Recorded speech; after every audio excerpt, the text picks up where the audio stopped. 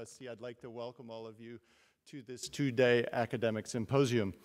Tom, I'd like to especially thank you for a remarkable speech in which you were able to say something very insightful about the person who Ronald Reagan is, who he was as a leader, but also about the social, economic, political times that shaped him and in which he operated. Could we have one more round of applause for this remarkable speech?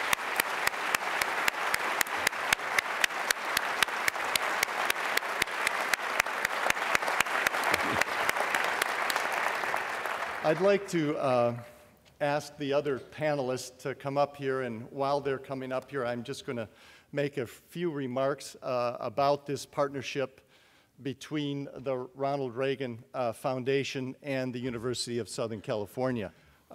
It's been a great opportunity for my school and the university to partner in putting on the first event of the Reagan Centennial Celebration, and to focus on an academic examination of President Reagan's life and legacy.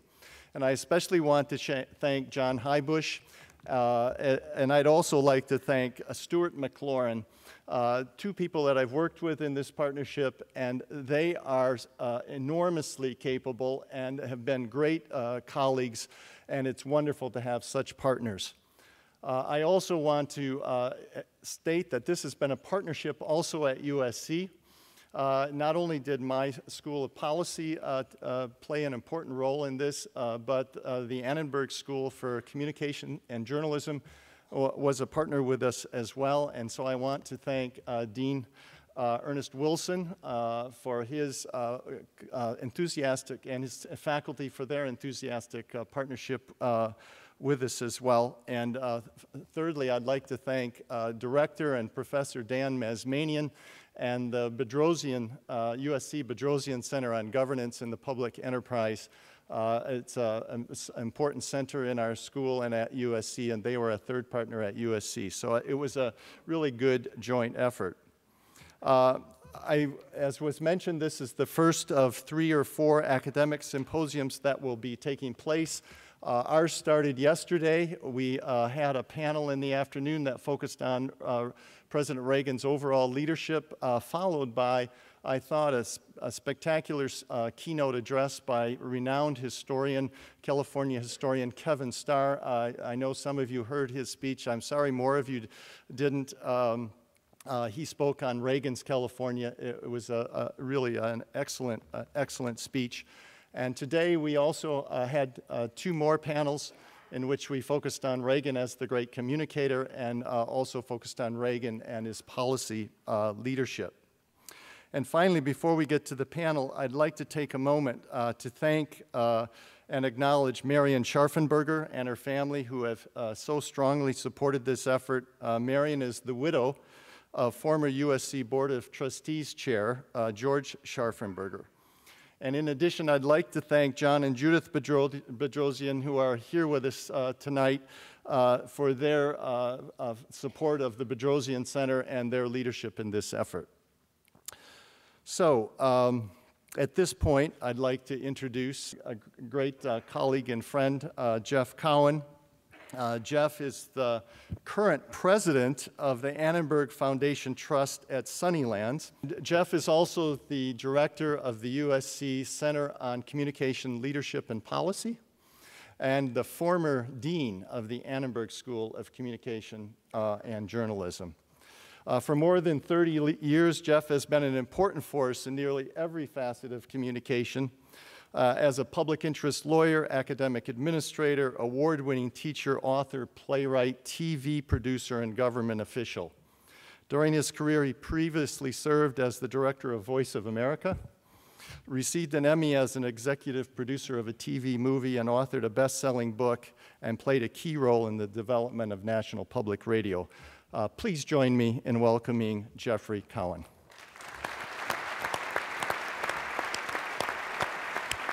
Thank you.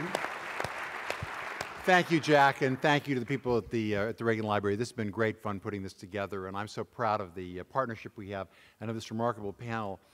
I just want to say a couple of words setting up this next session, because it's about biography and legacy. And you've often heard it said that journalism is the first draft of history. And we actually have some great journalists here. But you might wonder, what's the first draft of legacy? Well, it really is the work of historians and the work of biographers. But one thing about legacy is that it doesn't really end. There's a second and a third and a fourth draft of legacy because biography continues to be rewritten as new facts are discovered. You might have had a new fact from Tom Brokaw tonight about what would have happened if Ronald Reagan had not given that speech in 1964. And also as the world and the country and historians take on new perspectives and new political views and so forth. So legacy is always being created. But the legacy of truly great men, like Ronald Reagan, is a legacy that is important to understand how it's framed. And one thing that's fascinating about Ronald Reagan's legacy is that to an important extent, it really was created in a way that wove him together with Tom Brokaw and with the other people on this panel. Because as many of you will remember, among his great speeches were actually two speeches that he gave commemorating the 40th anniversary of D-Day. And the speech at Pontotoc, which actually was written by Peggy Noonan, who unfortunately couldn't be with us here tonight, but she wrote that speech. But other people on the panel were also involved. Doug Brinkley has written a wonderful book about this moment and talks about what a transitional moment it was. Tom Brokaw and Lou Cannon both covered that speech. And in his book about the Pontotoc speech, Doug Brinkley argues that also is what started us thinking about America as the greatest generation. Tom Brokaw, of course, has done such a great job of making that a part of the national consciousness of that period. But before D-Day, before that moment took place, those were private memories.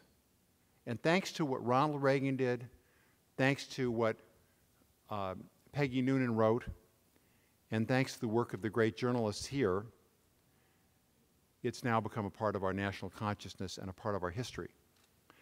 So history is important. Richard Reeves has written one of the great biographies of Ronald Reagan, one of the few historians to also write about several other great presidents.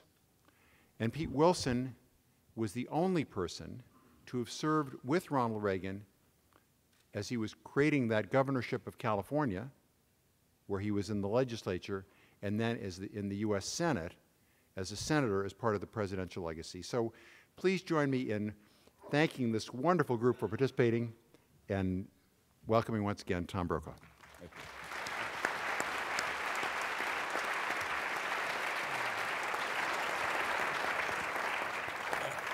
Let me begin with Lou Cannon and with Governor Wilson, because they were present in a way at the creation of Ronald Reagan in power, in office in Sacramento. And I think any time that you look at the evolution of a public office holder, you must go back to the very beginning, the seminal moments. Lou, I remember that there was a great deal of skepticism about whether he would be up to the job of running a state as complicated as California against the likes of Jess Unruh and Willie Brown and George Moscone and Bob Moretti and others who were the tigers on the Democratic side in the legislature. Do you remember when you began to have a full appreciation of his ability to A, deal with them, and B, steer the ship of state in the direction he wanted it to go? Yeah, yes, I do. Tom, like you, I feel fortunate that I just happened to be there when Ronald Reagan came along, and somebody asked me to, my editor said, maybe you want to go hear he was giving a speech in Sacramento. He called it out-of-town tryouts, by the way. He said it was an out-of-town tryout. And at that time, Pat Brown was trying to get, his people were trying to get Reagan nominated because they thought that he'd be so easy to beat. And I came back and my editor asked me what I thought about it. And I said, I don't know, but I don't know why somebody would want to run against somebody who everybody seems to know and everybody seems to like. Well, I think Ronald Reagan was partly responsible, maybe largely responsible, for the underestimation of Ronald Reagan. Of course, part of it was that he was an actor, and a lot of people thought that if you were an actor, you know, it was a synonym for being an airhead, which of course is not true. But when Ronald Reagan was asked what kind of a governor would you be, he said, "I don't know, I've never played a governor." And so you've got a guy who, Ronald Reagan's secret weapon, in my view, was that he was almost egoless. You know, he could tell all of these jokes about himself. You know, no one ever died of hard work, he said, but I figured, why take a chance? Yeah. You know, and he could tell and so people were tended to think of him, well, he's this, you know, guy, he's smooth, he's glib, he's an actor, he's an empty head.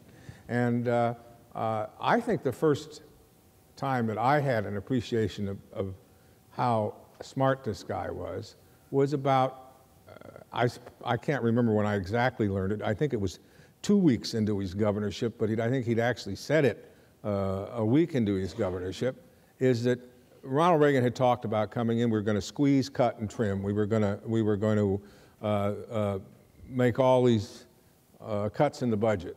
But Pat Brown, due to a little bit of trickery by you remember Hale Champion, his finance director, had made an accounting change so that Ronald Reagan, when he becomes governor, this is 1967, he actually has 9 months of revenue for 12 months of state expenses. And Ronald Reagan is really green, and he made a lot of mistakes in his first 2-3 months in office, but he knew right away. He said to an aide, he said, let's raise the taxes necessary to govern while people remember who's responsible for it. And by that he meant Pat Brown. And Ronald Reagan in 1967 signed into law the largest tax increase in the history of any state up to then. It was $1 billion, that's $6.2 billion in 2011 dollars. And Jess Unruh, who had helped, it wound up Jess Unruh, the big daddy, the Speaker of the Assembly, and Reagan wound up getting this thing through together, fighting the Senate. And I asked Jess about that afterward. Jess was really happy with the tax increase. It had a lot of things in it he wanted. And he said, well, they'll remember that. They'll remember it when Reagan runs again. And I tried so hard to get Reagan to acknowledge that. I wrote my first book on him that year, and I kept asking him about that. And finally, I think he got irritated by me asking him so many times, and he turns to me and he said, Lou, I'm not saying that I'm going to run for governor again. He said, but when is the next election for governor? And he was telling me that the next election was 3 years away, and that he had gotten this tax increase through right away, and he knew damn well what he was doing. And I thought from that moment on, nobody, not even Jess Unruh, who's the smartest, I think, legislator I ever met, was going to stop it. Here you were a freshman Republican from San Diego. You're part of the complete turnover in California politics in those days. I mean, Ronald Reagan swept in. I mean, you won on your own merit, Pete. I know that. You didn't have to hang on anyone's coattails.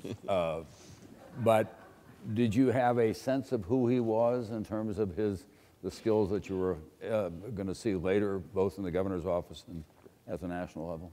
Well, let me answer that by telling you that when he had been kind enough, after leaving office, to be the chairman, the honorary chairman of my campaign for governor, when I had won, he came out to the Van Nuys Airport.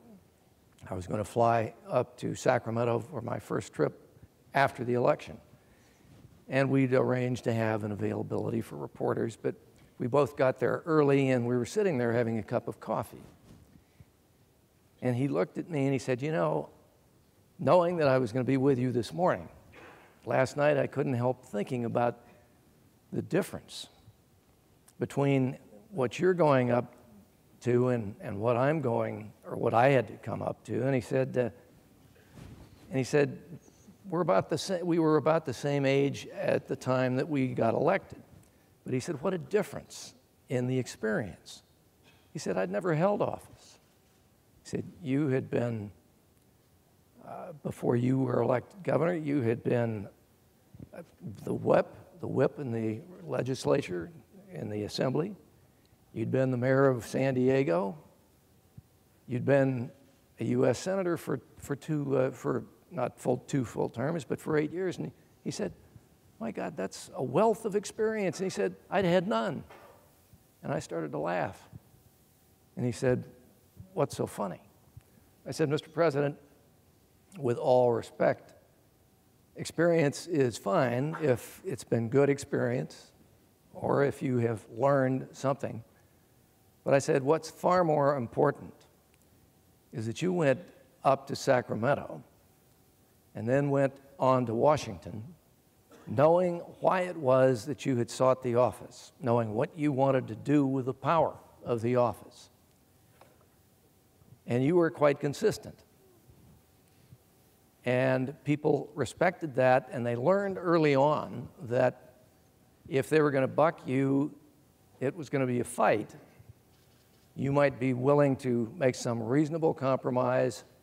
You'd give credit where it was due, but by God, you knew what you wanted to do, and you were going to do it.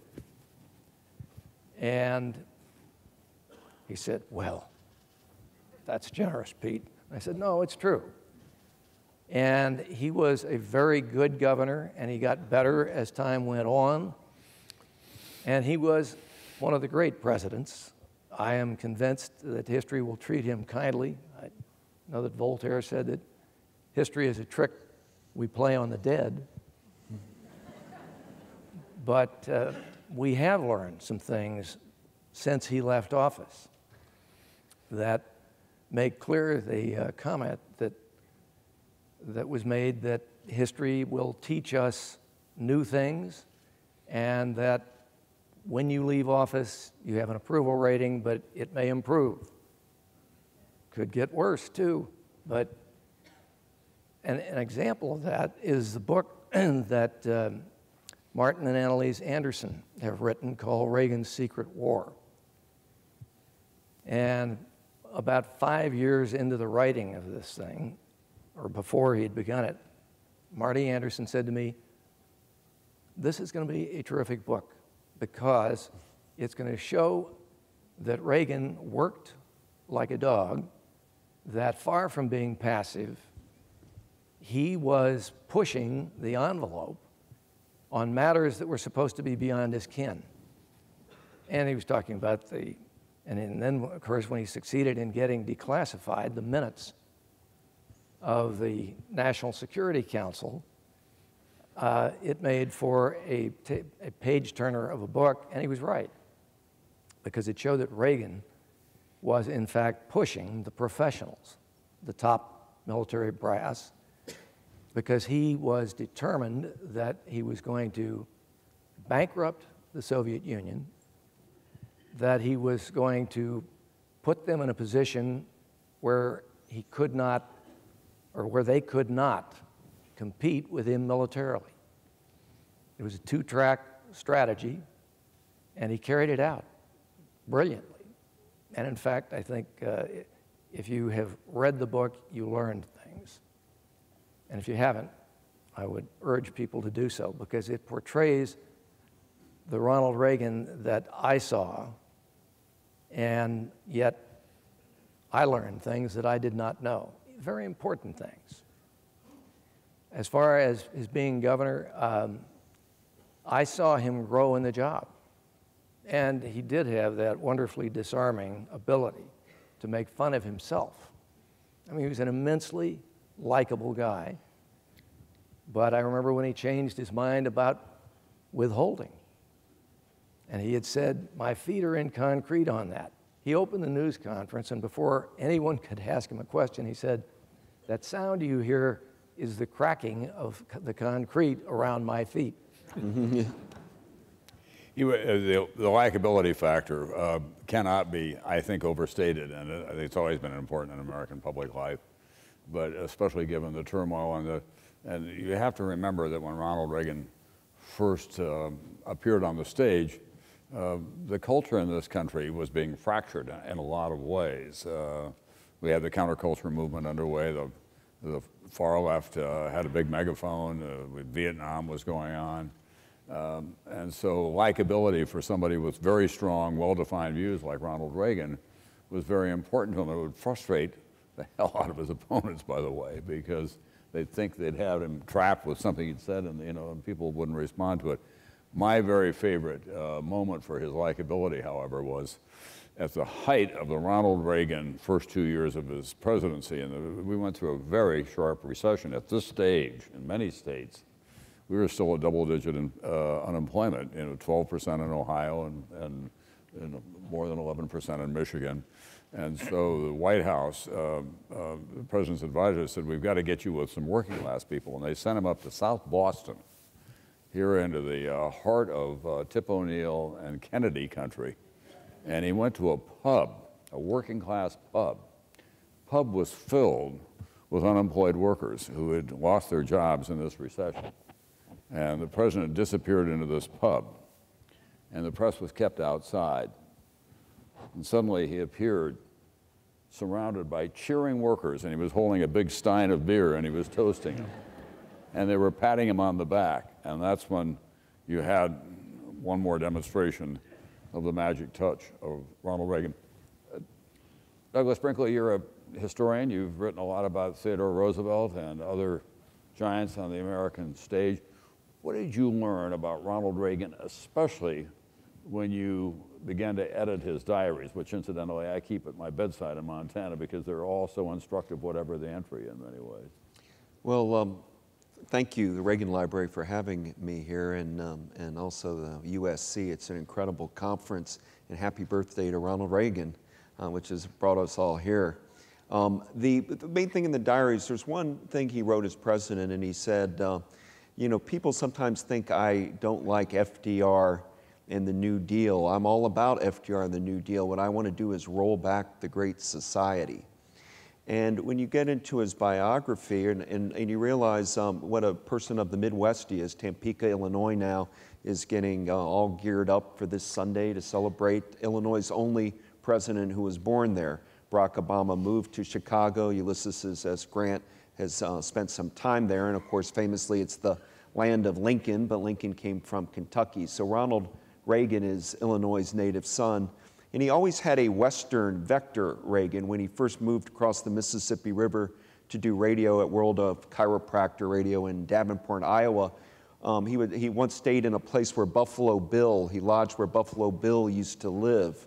And he came out here to California, always looking west, not to the east. He once famously said, you can never underestimate how far you can go if you look good on a horse in American politics. And he certainly did. But that growing up in the Great Depression and really understanding working people, and there's a Ronald Reagan trail now for the centennial out in Illinois, and you go like he lived at this house for this amount of time, and this one, and this one. Dixon is, of course, the main place. And the fact Eureka College, how much he loved that particular college. That Midwest Ronald Reagan, the values of Main Street, Rotary clubs, 4th of July parades.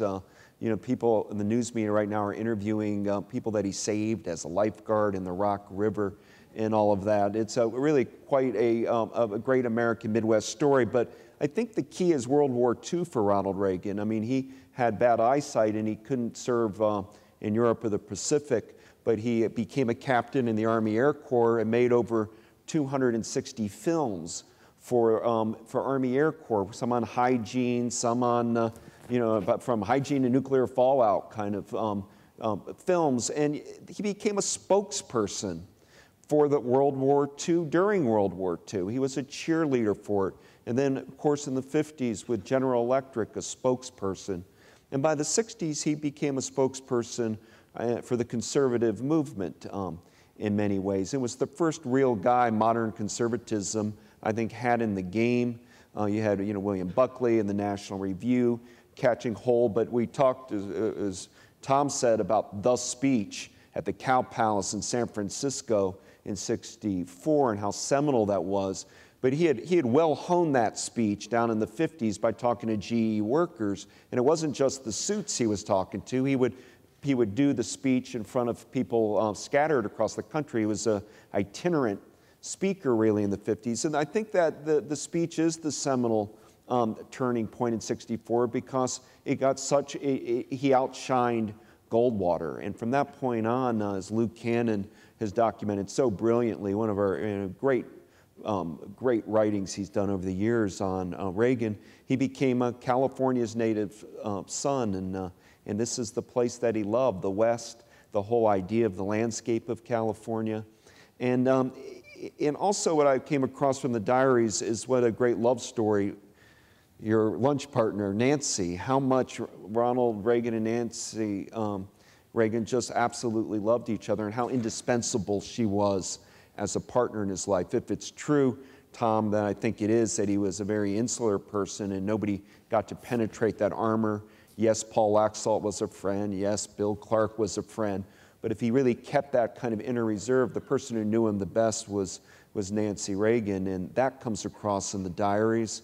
When I edited them, how often she would leave for like a 2-day trip, and he'd be literally writing, I'm looking out the window for her return, and all the little notes that he wrote, and to her all the time, love notes.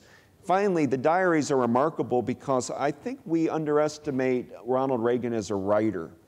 I had written an article for The New Yorker called Ronald Reagan's Pen Pal some years back, and it was a woman who was the head of his fan club in Philadelphia named Lorraine Wagner, and he had written over 200 letters to her. Just, handwritten letters. When she told me she had them, I thought they had to be form letters, and they're not. And he really was quite a fine, I don't want to say he was an intellectual like Theodore Roosevelt or Thomas Jefferson, but he had a style, and it had a kind of Borscht Belt humor, Hallmark sentiments, but also high moral purpose. And I think he was more well-read in philosophy and economics, perhaps, than his critics had ever thought. And the fact of the matter is, as president, in an era of, we had Kennedy taped his White House, tapes. Lyndon Johnson taped his White House conversations. Nixon famously did. Reagan didn't do the tapes. The great communicator didn't talk into the microphone because that's kind of, there's a more sense of losing control. He kept these big leather-bound books and wrote in them every single day except when he was shot in the White House, shot in Washington for about 3 days. So other presidents have kept a diary, but not consistently over an 8-year period. And I think more and more here at the library, they have his note cards where he'd keep his jokes and organize them. He's a much more self-organization, controlling his own game. And finally, he stayed above the fray. He was not thin-skinned. It wasn't just that he was the great dinner speaker or storyteller, but you couldn't really break that armor. You couldn't hurt him. He might have an outburst in the diary for a day, got it off his chest, but then he moved on, and so many presidents are thin-skinned. Reagan operated in a realm of his own and never liked leaks, as no president does. But you would have a meeting, and people didn't know how Reagan sometimes felt in a cabinet meeting. Did he think this policy idea was good? But he would then pull George Shultz aside and have a quiet word, or talk to Nancy and then make a very firm decision. So I agree with this sort of new historical assessment that's happening of Reagan. He is a top-tier American president. Not sure where we're ranking him, but as a political leader, we are living in the age of Ronald Reagan today. We lived in the shadow of FDR from 1932 to 1980, and Reagan was a revolution. And all presidents now are having to deal with the energy of Reagan, Clinton triangulation policies, and you're seeing a Democrat, Barack Obama, now trying to take a page from the Gipper here on this centennial. So he's become liked by the American people, not just as a president, but as a folklore figure. And I think when he was shot in March of '81, it helped bring a lot of people together, the jokes that he said there in Washington, and the fact that he kind of pulled himself together and developed a constituency for himself that was beyond the Republican Party at that time. He, people on the other side of the political spectrum, all the way to the left in some cases, but people like Hillary Clinton, looking at Ronald Reagan as a politician, said to me, he played the music beautifully. I didn't always agree with him, but I always thought that was a very apt phrase about Ronald Reagan, about how he presented himself and how people responded to it. Richard Reeves is one of America's distinguished political journalists and also a great historian. He's written about John F. Kennedy, and he's written a wonderful book about Ronald Reagan as well. With my friend Lou, they're both great friends of mine, and these are the two great historians of Ronald Reagan. I want to give you a slightly multi-part question, Richard. A lot of people now in the Republican Party, especially those who have very strong ideological views, invoke Ronald Reagan at every turn. 3 times in the last 2 months, I've been stopped by the likes of George Shultz, Jim Baker, and Roger Porter, who was on the economic policy team. And they have said to me, yes, he was a conservative, he had strong conservative views, but what they don't understand is how pragmatic he was. That he would say in a meeting, I would rather get 70% of this than go flying over the cliff with the flags flying and get nothing. In your study of him, did you see an evolution of him from his conservative views? Even if you were to take some of the public statements that he made, there seemed to be a certain rigidity about it, and which that then was more tempered as he went along, or was it always there? Well, it was always there. It's a delight for me to be back in this building, and I wanted to, it wasn't as big when I worked here, but on the other side of the building and underground are the archives of the National Archives of the Reagan presidency, as there are of all the other presidents, modern presidents, who have libraries. And in addition to the bells and whistles and the wonderful things they have in this museum, I really would recommend to anyone who comes to this museum or any presidential museum to go into the archives and look at one thing. It's called the President's Handwriting File. Everything that the President, this is what we do, everything that the President has actually touched and signed and put ink or paper or lead or paper to it or written a note on it is all in the President's Handwriting File. And suddenly they come out in boxes on trolleys. You open it up and you touch history. You touch, in this building, you touch the same piece of paper, the same notes that Ronald Reagan made to himself every morning as he spent time on the telephone talking to congressional leaders, and if he got them to go along with them, particularly if they were Democrats, would write at the bottom, "Mission Impossible." It's hard to describe the thrill that you are there with him. You're seeing and feeling history. I think that, it's a funny way to put it, one of the things that made Ronald Reagan great at being president, and I would say there's a difference between being great at being president, and being a great president. The great president part of it, the legacy, is still being decided. That's an ongoing battle that will go on through history, and people will sit here 50 years from now and talk about that. However, when Tom asked, did he change? Ronald Reagan was an old man. He was a stubborn old man. He knew what he thought. He couldn't get his mind changed about other things. He didn't much, the trilogy I did on the presidency included 2 desperately ambitious young men, John Kennedy and Richard Nixon, who cared above all about what other people were saying about them, about what other people thought of them, about what history would think of them. Ronald Reagan was old enough really not to give a damn about what people said about him. He was going to do what he was going to do. It was going to work or it wasn't. In 1985, his political counselor, a man named Ed Rollins, mentioned to him something over an issue and brought up the word legacy. Your legacy as president, what history will say. And Reagan cut him off. And he said, Ed, first of all, history probably will get it distorted when it's written. And anyway, I won't be around to read it. But we are around to live it. And the legacy of Ronald Reagan, as Doug Brinkley said, frankly, Reagan is still president, as Franklin Roosevelt was president for 30 years.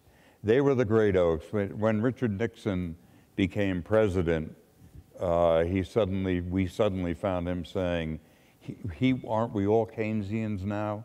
Because actually the Nixon presidency was rather liberal because it was an extension of the Roosevelt presidency.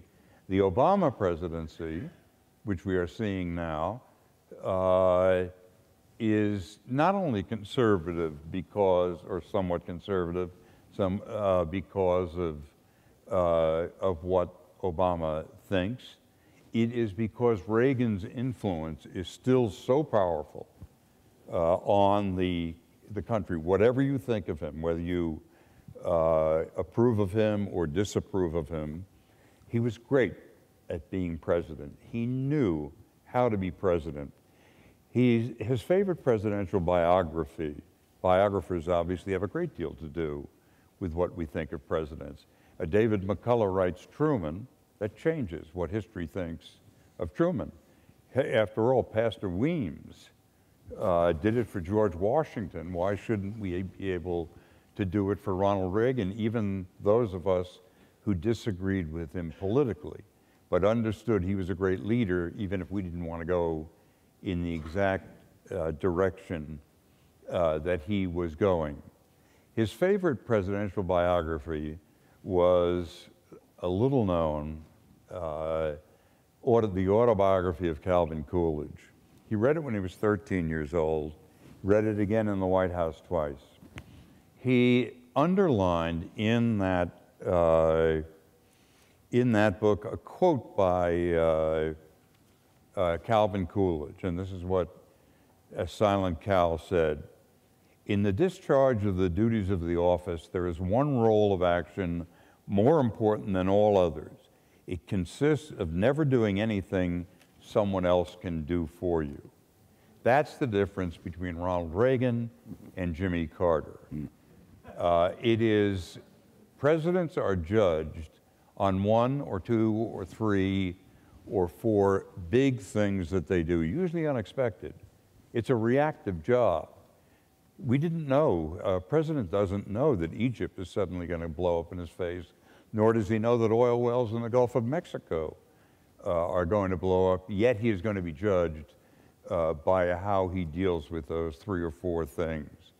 Nobody remembers whether Abraham Lincoln balanced the budget, and no one is going to remember things like that about Obama or about Reagan. What Reagan did, he was a great, great politician, and there are two things that I'll say about him and then stop. One is that when you read through the General Electric years and his own life experience, the one thing that has been mentioned here is his reaction to the 93% marginal tax rate on money after you earned a certain amount of money, and one year, Ronald Reagan earned that much money and found out he was going to get 7% of it and the government was going to get 93% of it. The Roosevelt, early populism in America, the populism that came out of the Midwest, which people there knew they were getting the short end of the stick in some way. Was it Wall Street, the railroads, New York? Somebody was screwing them. and big business was the enemy. Ronald Reagan changed American politics in our lifetimes, perhaps forever, by reversing populism and making big government the enemy. Big government is the cause of your problems. It's not the solution. And that is that's the America we're living in today. The majority opinion in America thinks that the government inherently is bad for them, as they once believed big business was. That is an incredible political achievement. The other way that we will live with, I think, for our whole lives, with Ronald Reagan has to do with what the Republican Party became and was at the time he was elected president. It was a party that was trying to include Wall Street bankers and Jerry Falwell. You had religious conservatives, social conservatives, traditional physical conservatives, you had some crazy folks, you had libertarians, and they were spinning in orbit like the electrons of an atom. And most of them hated each other. And most of them still exist today, as we know. And what held them together was the nucleus of Ronald Reagan, the one thing they could all agree on in 1976, 1980, and in 2010, and probably in 2012. The Tea Party, the Wall Streeters, the religious conservatives, the social conservatives, the gun people, the libertarians. Where else can they turn? The party has no other center than the electromagnetism of Ronald Reagan. That's why his legacy is not only important in terms of history. I would consider, frankly, that he is near the top of the second tier of American presidents, not in the same class with Lincoln, FDR, and Washington, but pretty high up because of the changes that he was able to make, including keeping alive American conservatism, which is pretty good at eating its young. So that's why it's so important, why we have the Reagan Legacy Project. Many people here are involved with it, came along when the New York Times, in what I don't consider wisdom, had Arthur Schlesinger Jr. do one of their surveys of historians and of presidents. I refuse to fill those out because I always get to Martin Van Buren, and I want to confess to this audience, I don't know a damn thing about Martin Van Buren. So how can I say where he fits as a president? But 8 years after he was out of office, the New York Times did a survey like that, and Ronald Reagan came in 35th, just behind Rutherford B. Hayes. And we all know what Rutherford B. Hayes did for the country. At that point, the conservative movement, led at first by Grover Norquist, began the Reagan legacy policy, realizing that American conservatism could not hold itself together and remain under our election laws where you have to have two parties unless Ronald Reagan was considered Mount Rushmore material. And that's what a lot of this effort's about. And so far, I think it's succeeded quite well. Thank you, Richard. Now, I'd like to do kind of a rapid round here so we now know what the overarching positions are of our guests here. Let me begin with you, Lou Cannon. There was some reference, as Richard just made, to his stubbornness. Iran-Contra almost unraveled the presidency because he had a hard time dealing with that. He did. And one person whose name has not been mentioned up here enough is Nancy Reagan's.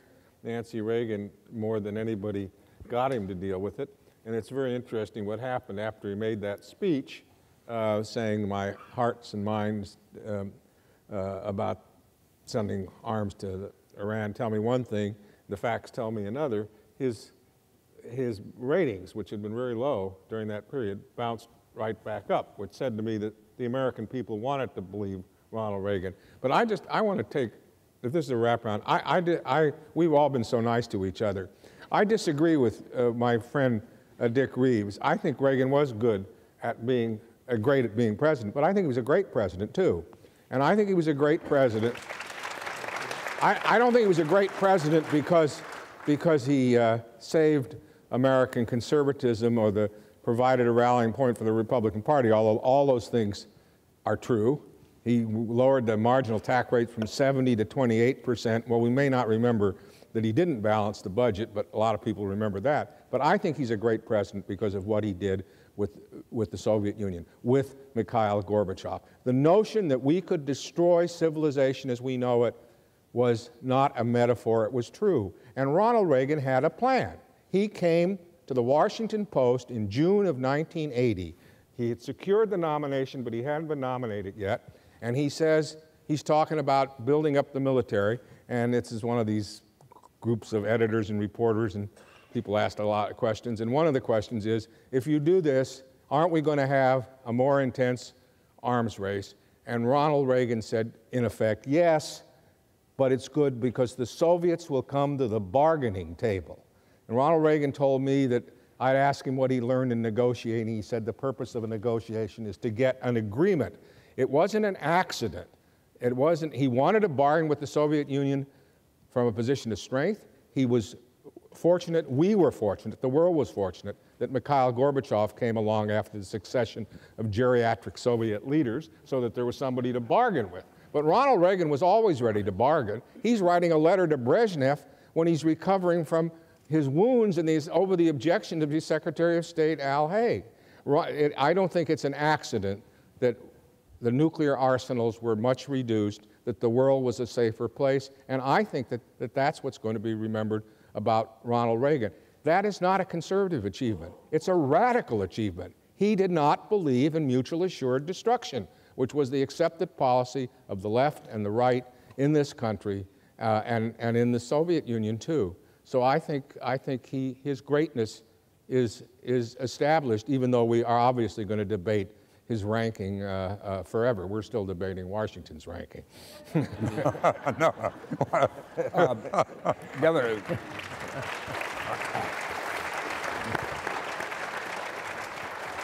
Governor Wilson, I talked about this. I'm going to let you come back to this, Richard. What? I'm going to let you come back to this. Okay. Okay. I mentioned this on Meet the Press recently. President Reagan cut the taxes in the first 2 years, and then they had a shortfall when he was president, and they had to increase taxes. Yep. It was a significant tax increase, one of the largest in recent times. I know, I was running for the Senate then. He had this great line. He said, it's an extension of the tax cut that we had the last time. And it's really enhanced revenue that we're talking about here, not a tax increase. Were you sometimes astonished at what he could get away with in terms of his explanation? Yes, I was.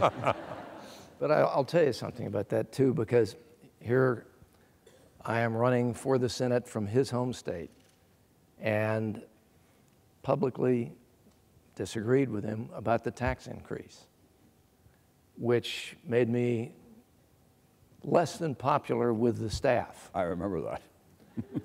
And when asked why, I said, I think he is acting responsibly, but he's acting on a premise that has been put to him. Tip O'Neill has said, Mr. President, if you do that, if you go along with this tax increase, we will cut $3 for every dollar of tax increase. I said, I don't believe him. They'll welch on it. You'll do your thing. You'll keep the bargain, and they won't. And that's what happened. And he later said, yeah, you were right. I was wrong. But I've got to say, he was a man of principle, and yes, he was stubborn. Richard is right. But he was stubborn about principle, and he was also stubborn about what he knew to be his leverage. And the Reykjavik meeting, as we have now all read, went through an afternoon in which Gorbachev seemed to be making magnificent concessions until late in the afternoon when he said through his interpreter, "Mr. President, you do understand that everything that we have discussed, all the concessions that I have agreed to, are contingent upon your abandonment of the Strategic Defense Initiative." At which point he slammed his notebook shut, turned to George Shultz and said, "Come on, George, we're out of here." And if there is a photograph, they talk about being worth 1,000 words, the most eloquent photograph I think I have ever seen of public figures having a disagreement as they were leaving the meeting house. It was cold as hell. It was Iceland and it was January. And they're all bundled up. And Gorbachev is about a step above him. They're, I think, walking downstairs, but in any case, he is pitching Reagan big time. I remember. Right into his ear and looking agitated. And Reagan, nice man, but he had a temper. Didn't see it often, but when you saw it, it was real.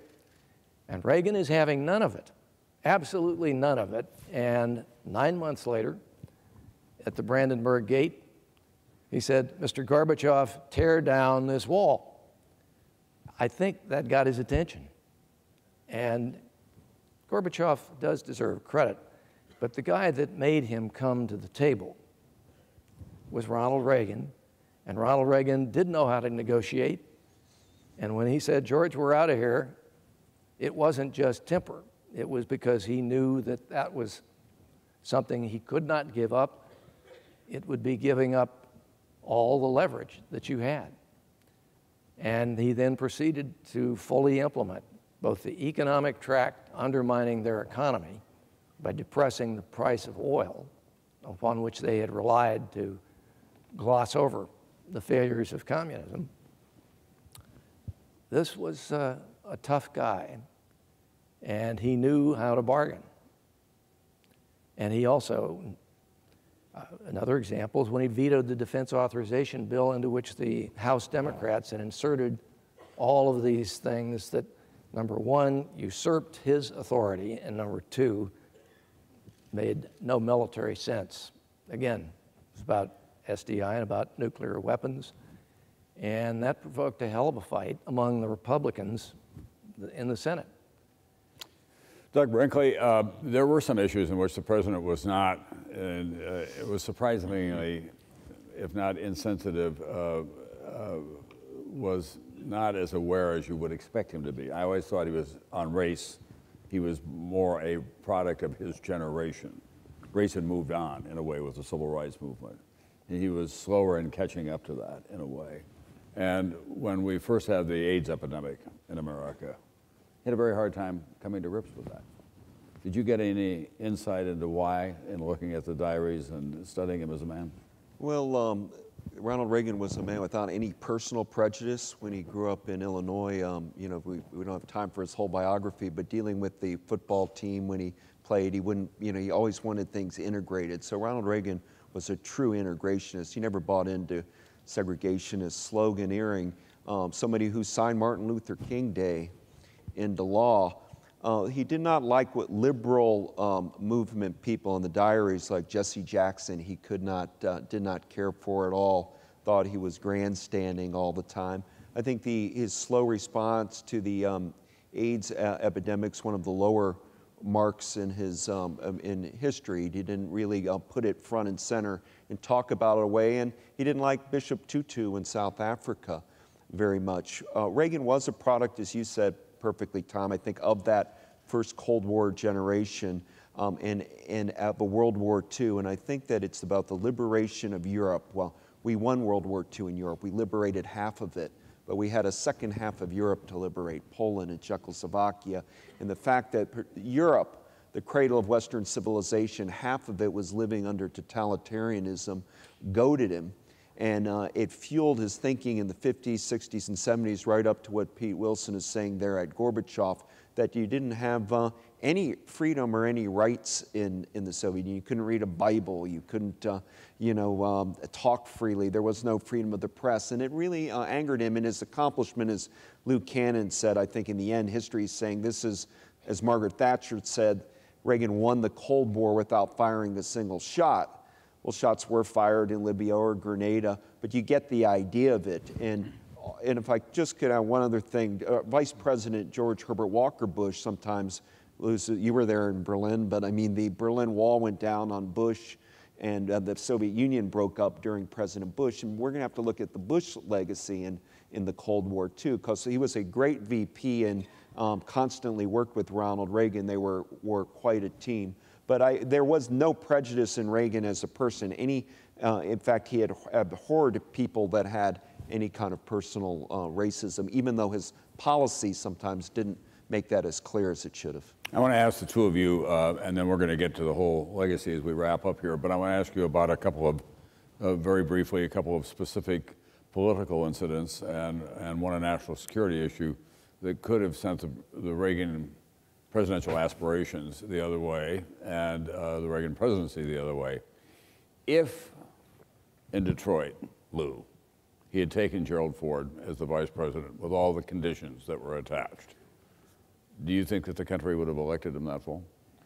I don't think he ever could have taken Gerald Ford. I thought that was a non-starter. I was writing all week it was going to be Bush but why thank God Ben Bradley was there, because I wouldn't have been able to get away with writing it. He was my editor. But what happened was this. The contingent passions of the entourage took over in that debate. It seemed so fascinating, this idea that you'd have this experience. And so you've got, Alan Greenspan and Kissinger, and you've got all these people, and they're not, but it was bound to explode. You remember when Reagan sees, I think it was with Barbara Walters, that Ford is talking about a division of powers, and Reagan was decided right then and there, it isn't, we can't, I mean, there was just no way for that to have happened. And I don't think I don't think he could have left,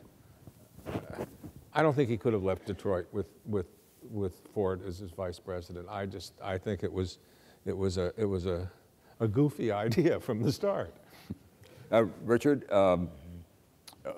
one of the tragic episodes of Ronald Reagan's presidency was the loss of more than 300 Marines in Lebanon. And he had sent them there, and they had very tempered, to put it politely, rules of engagement. They didn't have lock and loaded weapons, and I always thought that would have been a much deeper hole for him for a longer period of time had it not been for the Challenger explosion, which came, 10 days later or 2 weeks later after that, in which he healed the country with that remarkable speech that he made about the frontiers of space and the loss of these astronauts. I think that the Lebanon incident, the killing of the Marines in the first truck bombing of what began the new era, was extraordinarily revealing about Ronald Reagan, the pragmatist. We had made a terrible mistake. The national security people and the Marine Corps had made a terrible mistake putting, when multinational forces were trying to hold the peace in Lebanon, and the American assignment was the airport. Well, the airport was the lowest part of the city, and it was surrounded by Shiite slum neighborhoods. And though we were welcomed there at first, although not by the Israelis were against this deal, and they had been holding the airport, and when the American Marines arrived, there were feces and urine in all the drawers and on top of all the desks left by the Israelis. But at first the Americans were welcomed, as we usually are at first, but then more and more the Shiites, the poor Muslims living around them, came to hate the kind of arrogance, the kind of city on a hill.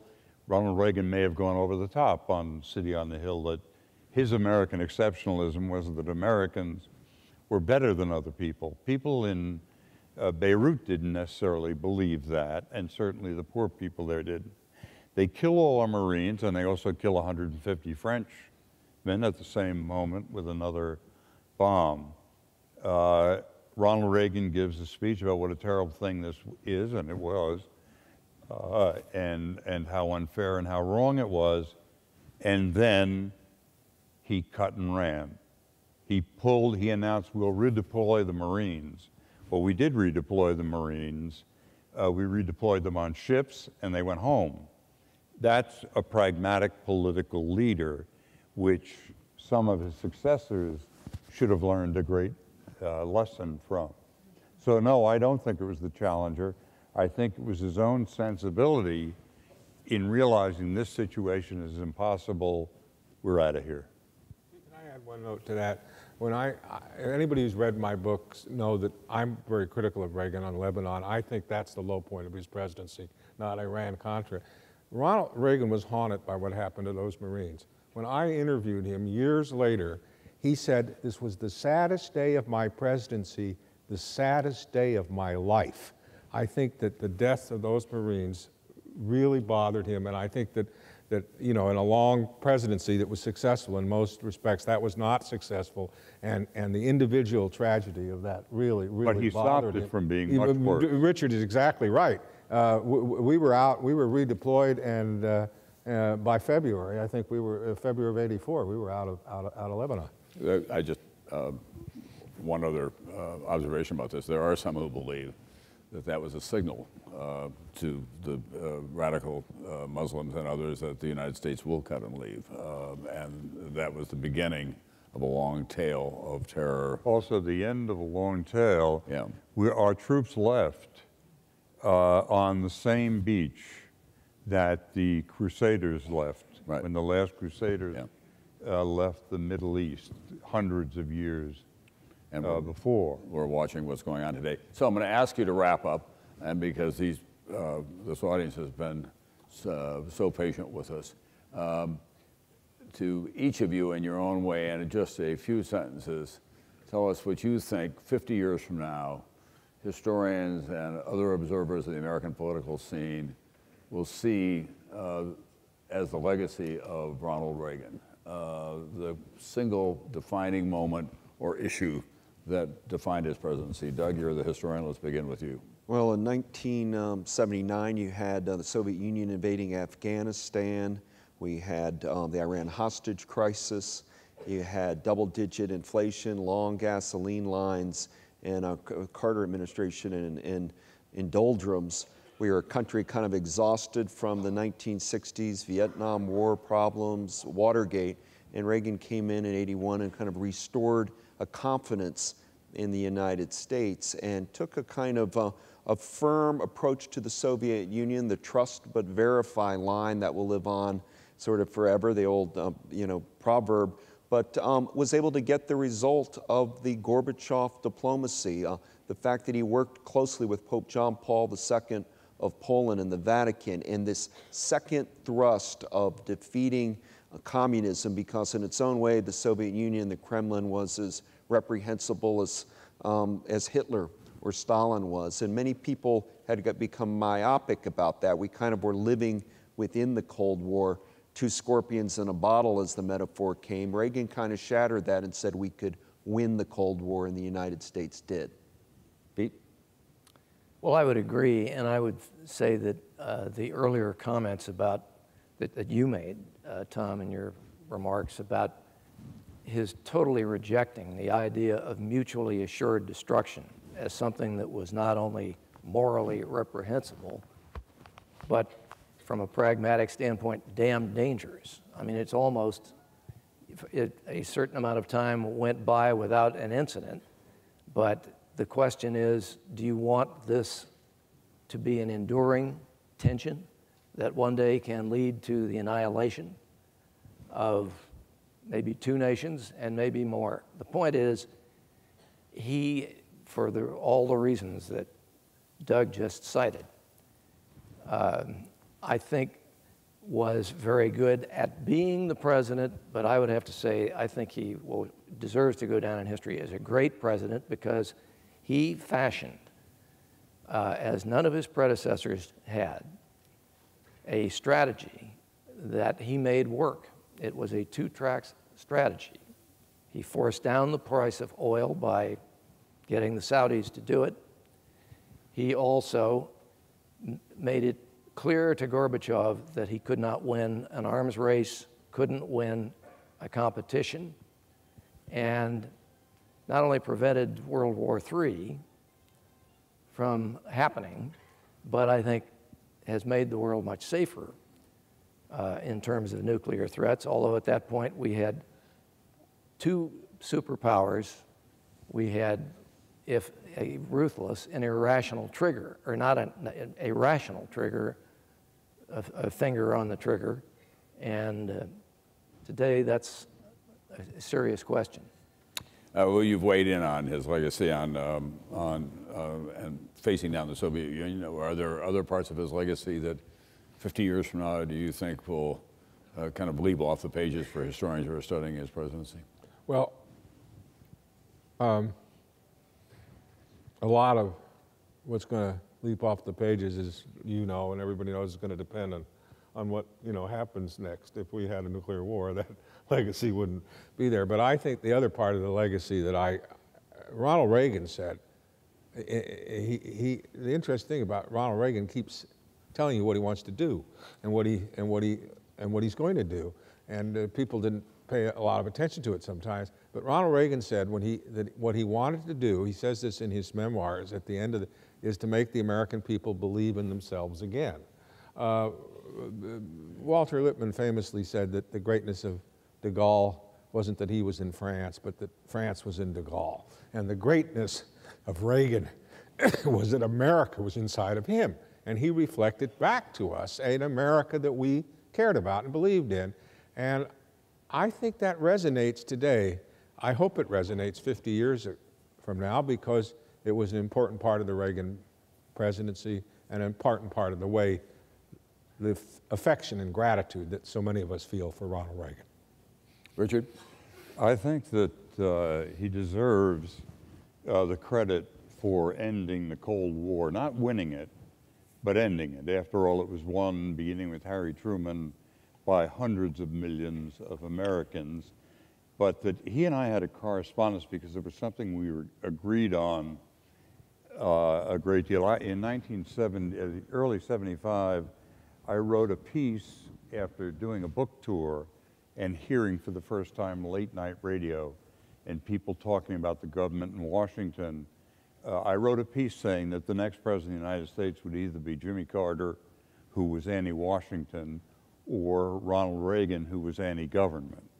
And Reagan sent me a note at that time about that and about other times we had met. And we talked then and wrote then about something that I always admired enormously Ronald Reagan for something that I had spent time in the Soviet Union and worked there. And like many other people, first day I saw the place, I knew these people were not going to beat us at anything, ever.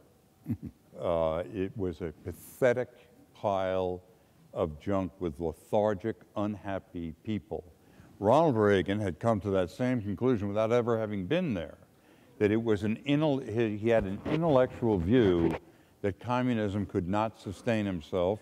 He stuck to that view, got lucky with Gorbachev, and was able, and remember, there are probably people in this room, that last year and a half of the Reagan presidency, when he was making nice with Gorbachev and vice versa, much of his own party, even his own staff, thought he was making a fool of himself and wanted to stop. And I think he deserves, again, I would call it the stubborn old man syndrome, deserves tremendous credit for that. Didn't win the Cold War.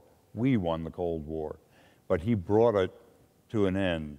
I think there's one subject that's out in terms of his legacy, which they may be debating still in 50 years. And that is the view of how the American economy should work, where taxation, regulation, and the rest fits in. Someone could easily conclude that Ronald Reagan made a reputation by attacking tax and spend Democrats and then creating borrow and spend Republicans, which we had in office certainly through the Bush years. I think that subject may still be open depending on how the American economy works 50 years from now.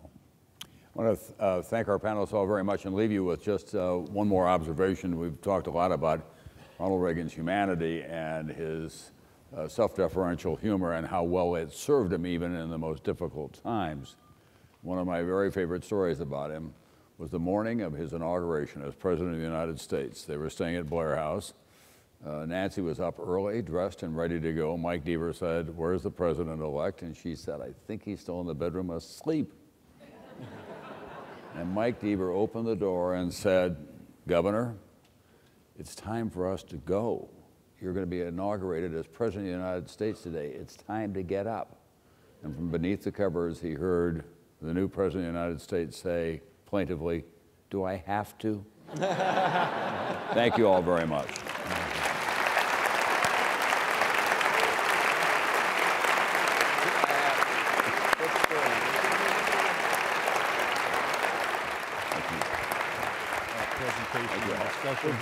I especially want to thank them for sharing their memories as well as their expertise, which has given us really a once-in-a-lifetime opportunity that we wouldn't have otherwise. And because Ronald Reagan's legacy is still being shaped, and this event and the events to come over the next several weeks will help shape that legacy, we are also involved in history in the making while we are here today.